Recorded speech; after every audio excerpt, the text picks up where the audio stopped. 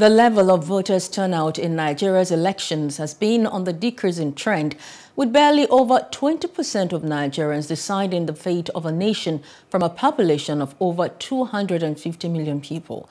Plus TV News' Emmanuel Olubobokun, in his report, takes a look at the level of voter education in electoral processes as the nation inches close to the general elections in 2023.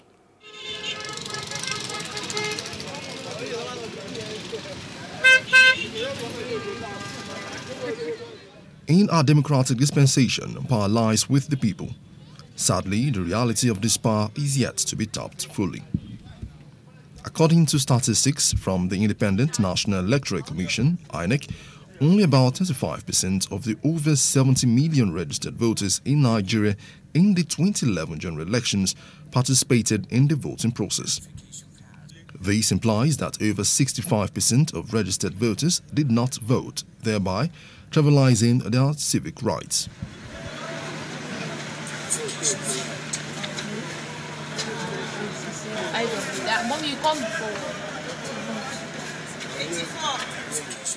The electoral body claims to have done its bit in sensitizing the populace on their rights and roles in electioneering, but obviously it is yet to be impactful. Our next major issue is to make sure that we sensitize our people in relation to how and where they can collect their permanent voters' cards to enable them vote on election day. So in terms of the processes and procedures of the Commission, we have targeted civic and voter education, both at the national level, the state level, and at the local government level. INEC had earlier noted that the bimodal voter accreditation system, BVAS, alongside all electronic gadgets that would be deployed for the 2023 elections, would end the era of rigging. Okoye throws more light on what is expected from voters. We introduced the INEC voter enrollment device for purposes of voter registration.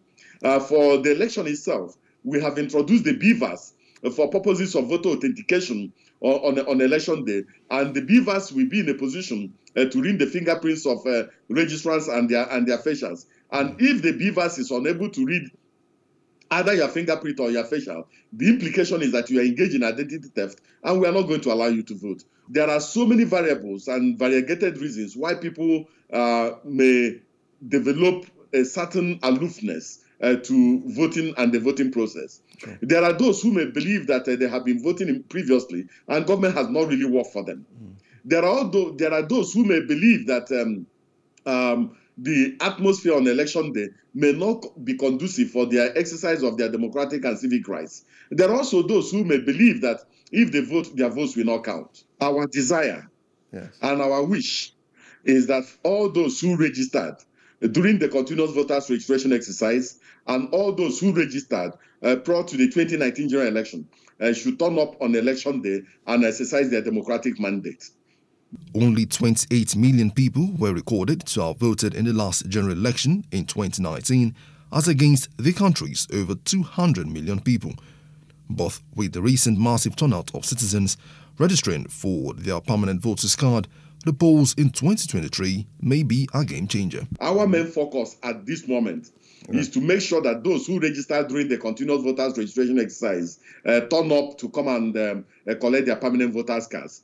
Because it is only those who show up on election day that can effect a change in our electoral process. It is only those who show up that can exercise their right of free choice. And it's only those who show up that can exercise their sovereign right of voting for candidates of their choice. What we need to do as a society is to continue to encourage this, continue to encourage participation, continue to encourage turnout in particular, because the more we have people involved in the voting process, the higher the chances that you'll get a better quality decision in terms of whoever eventually wins.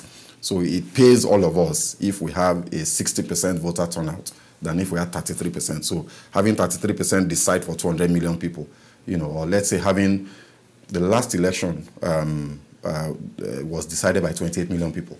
On behalf of 200 million, that's very, very poor. The Center for Democracy and Development is one of many civil society organizations that has criticized the widespread vote buying and low voter turnout during elections.